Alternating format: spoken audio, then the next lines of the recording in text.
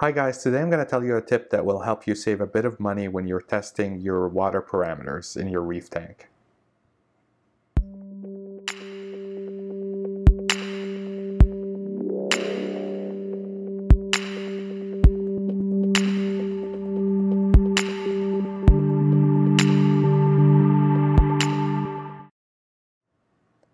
Okay, so one of the most common ways that you could save on reagents is by doing low resolution tests. So if you notice the sulfur, you could do 100 high resolution tests or 200 low resolution tests. But the problem with that is just it's low resolution, right? So if you really want to know what your alkalinity is and you're trying to adjust dosing and so on, you don't want to do a low resolution test where you could be off by like 0.5 DKH. So for the most part, doing the half resolution test kind of defeats the purpose of testing with a colorimetric assay, right? You do the colorimetric assay because it's accurate, but you don't want to like lose that accuracy to save on reagents. The other problem is for the magnesium and the calcium, to actually do half the assay, you have to kind of use a little spoon, so that there's a little spoon that comes with the kit, and you're supposed to fill it up with powder. But when you're doing the low resolution test, you have to fill the spoon with half of the powder, and it's just very hard for me to tell whether I really have half a spoon or 3/4 of a spoon and so on. So that's not ideal. All right, so the second way that it seems like you're actually saving on reagents is, when typically all of these colorimetric assays, you have your titrant here, and you get one of these syringes, and you're supposed to fill the syringe to 1 mil, and then you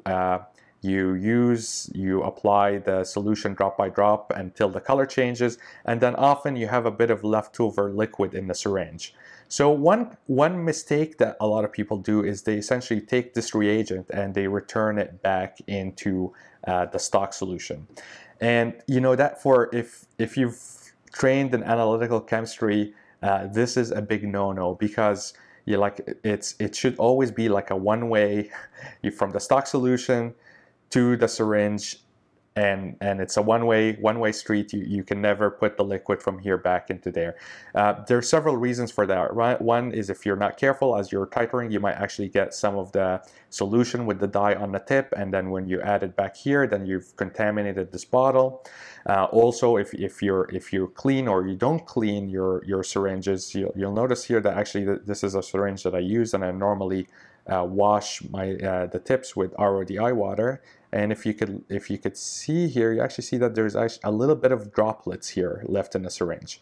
So I'm gonna take a solution from here. So now I have my water droplets mixed in with the KH solution, and if I return it back, then I'm essentially kind of diluting or reducing the potency of this titrant. So it's not ideal. You could do it. And over time, this stock solution is gonna just build up in contaminants, and you're still gonna get results. But the problem is, like at the end of the kit, it's hard to know. It's hard to know whether the results that you're getting are actually accurate or they're off, because the solution is now contaminated. So it might seem that returning the leftover liquid in here back into this bottle is a good solution because you're not wasting. But you're wasting the resolution of the kit, if you could think about it that way, by essentially contaminating this bottle. So how could you actually save money? So it's actually pretty easy. So what you have to realize that for the instructions here, right? And I'm going to show you how I do this test in a little bit. But the instructions for all of these kits is, okay, you have your syringe here, and you take 1 mil. Right?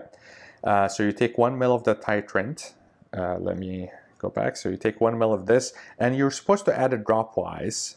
And then at the end, you look at the syringe and you figure out how much you've used. Right? So if you started out from a mil of solution here, and let's say, for example, you added half a mil, then you read off here that your alkalinity is 7.7. If, let's say, the syringe is at 0.4 mil, you've actually used a little bit less of the titrant, then you could, a little bit more of the titrant, then you read that it's 9.3. So the tip is actually all of this, where you start doesn't matter. What really matters is how much of solution you actually added to your little vial here. So you don't have, what I'm saying is that you don't have to start at 1. You could start at 0.8. You could start at 0.5, although I don't recommend 0.5 for reasons that I'll show you later. But essentially, if every time you use 0.8, then you've reduced the consumption of this bottle by 20%. And for most reef keepers whose alkalinity ranges from about 10 to, let's say, 7, starting this as 0.8 makes perfect sense. So let's not worry too much about this. Let me just show you actually what I mean, and you'll see, and you could follow along, and you'll see why this makes sense. So first thing, I'm going to do a regular test of my alkalinity using the proper instructions. So I'm going to put this away, and let's see. Hopefully the tripod is going to work. Okay, so here I have everything that I need for my test. First step is to get my syringe ready, and what I like to do is just make sure that there's no droplets. This is my tank water, so I'm just gonna, for the first test, I'm gonna do it by the book. So I'm gonna fill, this is my tank water. You're meant to get, I like to get all the water bubbles out, so there we go. And you're meant to get about 4 mils of tank water. There is about 4 mils of tank water. We're gonna put it in this vial. All right, voila, here's my vial. And we shake the indicator die, and we put 4 drops. 1, 2, 3, 4. Okay, we're gonna shake this. All right, we're ready to go. Actually, hold on, I'm just gonna put this under a white tissue here. I like the white tissue because it helps me see the color change a bit better. Okay, so if we're gonna do the test by the book, we're meant to fill the syringe up to 1.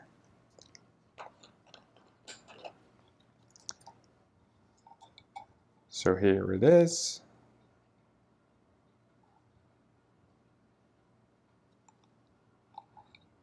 All right, so the syringe is filled to 1, right? There's always going to be a water bubble here, but that's actually because the solution is in the tip. So there's still 1 mil of solution in here. And then you start the titration process. So I usually put like a couple of mils early on, just to kind of get this going. And then you do drop by drop, drop, swirl, drop, swirl, drop. There we go.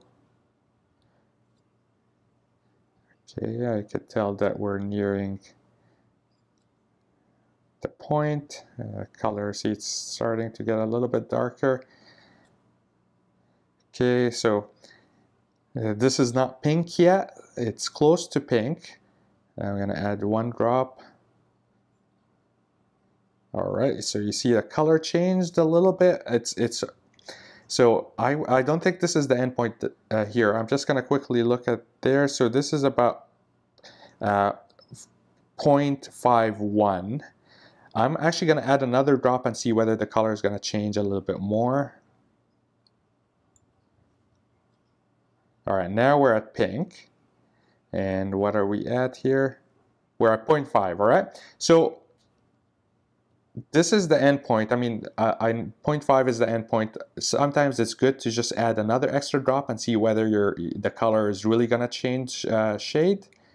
Oh, and no, it's still pink. So the correct value here is 0.5, right? So that means that it takes half a mil, 0.5 mil of solution to cause the color change. And then what you're meant to do, let me just pause here. So what that means is, like, I have to test my water, I need 0.5, and now I have an additional 0.5 solution of the liquid here. And again, remember, you're not meant to, putting this back here, You can do it, but I highly I don't recommend it because you will be contaminating your solution here. So the best thing to do with this liquid is to just discard it. So I'm gonna discard this here. This is my, all right, so I'm gonna toss later.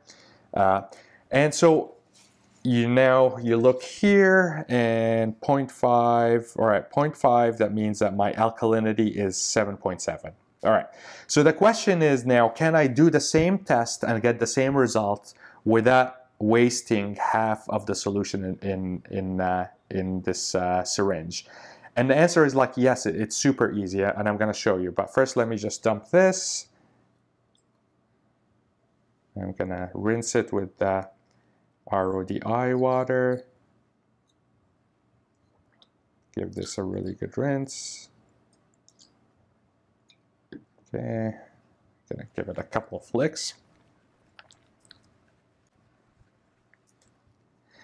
All right, so let's do another test now with my other method. So here is 0.4 tank water, in it goes. We then have to add the indicator dye.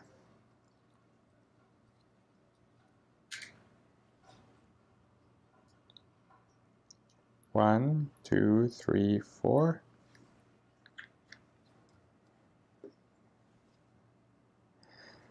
All right, so now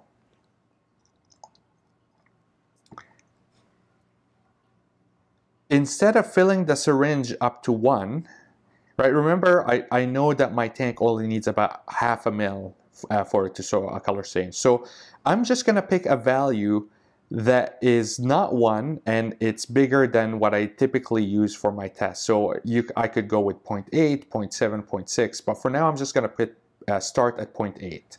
So when I fill my syringe, I'm not gonna go to 1 as the instruction says, I'm gonna go to 0.8, which means that I'm essentially using 20% less reagents.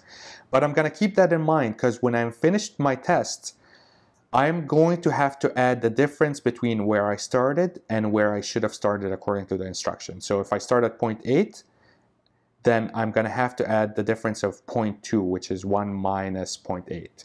If I started at 0.3, if I started at 0.7, then I'm going to have to add 0.3 onto the value that I read. But let's just do the test and you'll see what I mean.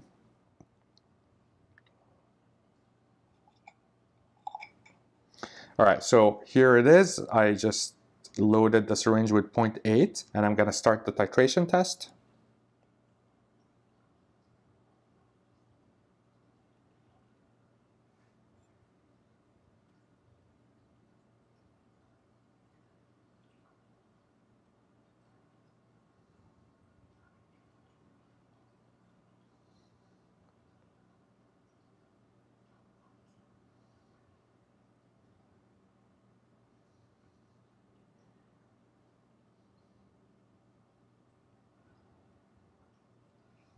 Okay, it's getting close. It's getting close. There it is. There's the color change. Okay, so that's the color change. Now I read where I am, and if you look at the reading here, it's 0.3. So now remember that this is not 0.3. When we read it, we have to take into account that we didn't start at 1, we started at 0.8. So we have to add the difference between where you started and where you should have started to the value. So I'm reading 0.3, but I have to add the difference here, which is 0.2. So the correct value is 0.5, which is exactly what I got using the other tests. So I've just essentially ran this test using 20% less reagents without losing any accuracy. Okay? I could have started at 0.7. Right? I could have even started at 0.6. So if I started at 0.6, then that means I'm doing a full resolution test while saving 40% of the reagents. So it's almost as good as doing the low resolution test here with half the reagents and but at lower accuracy. So I think this is a great way to save money while still maintaining accuracy and without contaminating your stock solutions. Again, the main point is that it doesn't matter where you start. What matters is how much reagents go into here. And if you could start at lower values, so long as you have enough liquid in the syringe to get to the end point. And you know, you don't want to go exactly, you know, obviously allow a little bit of room in case in case your tank shifts and it's a little bit higher or lower than you expected. But I generally, I know what my ballpark numbers are, and I put enough liquid in the syringe to give me like a full DKH above or below of what I'm expecting. So if your tank is around 7.7, then you could really comfortably start at 0.7 in a syringe here instead of 0.1. Okay, guys, hopefully this helps. You could do this with any colorimetric assay. Again, you're like with all of these assays, it doesn't really matter what you start, where you start here. The instructions were meant, I guess, for the companies to to sell you as many kits as possible. But you know, if it doesn't matter where you start, what matters is how much actually goes into here. And if you figure out how much goes into here, then you could easily figure out the corresponding value in the instructions. Okay, hopefully that wasn't too confusing. Feel free to ask me any questions or comments, but this is a pretty easy way to do many more tests without compromising the integrity of your kit by contaminating this or by having to deal with low resolution tests. Okay guys, thanks so much. Hope to see you soon. Bye.